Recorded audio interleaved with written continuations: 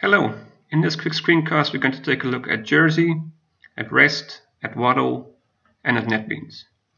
So Jersey is basically a framework and a set of APIs for doing JAX-RS programming.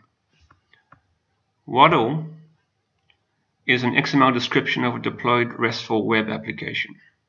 It defines a contract between a web service and a client that might want to consume it. Jersey, interestingly enough, automatically generates out of the box a basic WADL at runtime that you can obtain from your REST application via putting /application.wadl at the end of the URL of your application. Once you have this WADL file, you can go to NetBeans, right-click on the Web Services node and say Add Web Service, and then point to the URL of the WADL file, which will result in NetBeans generating a bunch of nodes similar to these for Amazon and for Google and so on. And these nodes can be dragged and dropped into your Java classes, which will generate stubs for creating your own REST clients. So all of this we're going to do in a simple example, and the example is here. The example comes from the Jersey documentation. When we go to the main Jersey site, this is the main Jersey site, so it is wikis.oracle.com/display/jersey/main.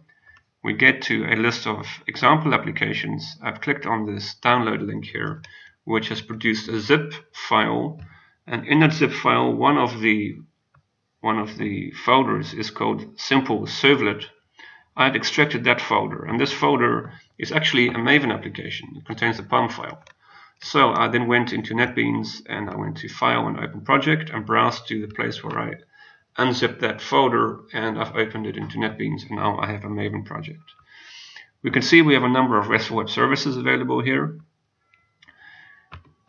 We can also see that we have some Java code, of course, defining these various services. So you can look at these yourself from the example. I've made a very small change, and that is I've upgraded this to JAX-RS 2.0, which was a question of changing the POM file to use the JAX-RS 2.0 dependency. And I also went into the web.xml file and I changed the class that defines the servlet. So the servlet class is now org.glassfish.jersey.servlet.servletcontainer. I've done this, and then I ran the application. Application opens up, and here it is. And you can see our resource 1, 2, and 3. You can test the resource, and you can see that there's a result, hello world, from resource 1. When we look in resource 1, and we open it, and you can see here hello world from resource 1 in servlet, and here's the name of the servlet. So we want to consume this inside of a client. So according to these instructions, what one would expect to do is put /application.wadl at the end of this URL. But be careful, because you need to take a look in your web.xml file and see if there is a URL pattern that's been defined there. You can see here, yes, there is a URL pattern for the servlet that we are using, which is my application. So we put here resources, and then we put application.wadl, and here's our WADL file. Excellent. So now I copy this to the clipboard, I go inside NetBeans, I go to the web services node, I say add web service, and I put here this URL, and I put here a package name which will be used to generate the classes that will be generated in the next step. So here we are. We have a number of resources available, as you can see. Describe. So these are the methods that you can see here. So there's a method, there's various methods here for this resource 3, and there's resource 1, and resource 1 has a method called describe, and resource 2 has a method called describe. And so you can see that each of these methods are represented here by various nodes, which can be dragged and dropped. So we're going to do that next. So we create a new Java application and we call this one simple client, and we put it somewhere and we click finish. Here's a simple client.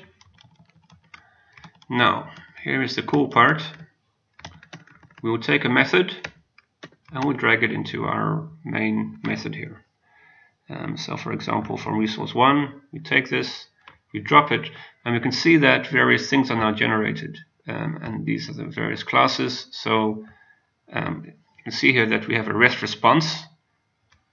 And what does that REST response look like? So here you can see this is all being generated for us. A getter and setter are basically the main object for a response. And a connection object. Let's look at the connection object. And we can also see that there is a root simple servlet. So a servlet's been generated. There's a small mistake here in our REST connection. We don't need these double forward slashes, but just one forward slash. Okay, so everything is set up. We have a way of accessing our RESTful service. It's all been generated for us, and we can refer to that in here.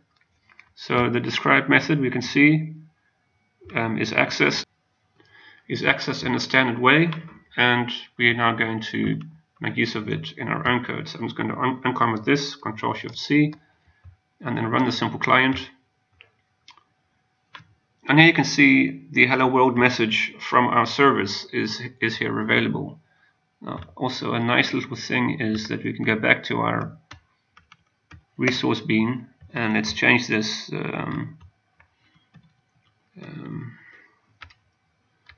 this is awesome, and I press Ctrl-S. So now the application is saved, or the file is saved, and it is redeployed. When I run the simple client again, you can see the message, this is awesome. Anyway, the point is, once you have a WADL file, which is easy to generate, it's just done for you automatically by Jersey. You can register that WADL file inside a web services node and use it as the basis of a client for your RESTful web service. That's it. Have fun with REST, with WADL, and with NetBeans.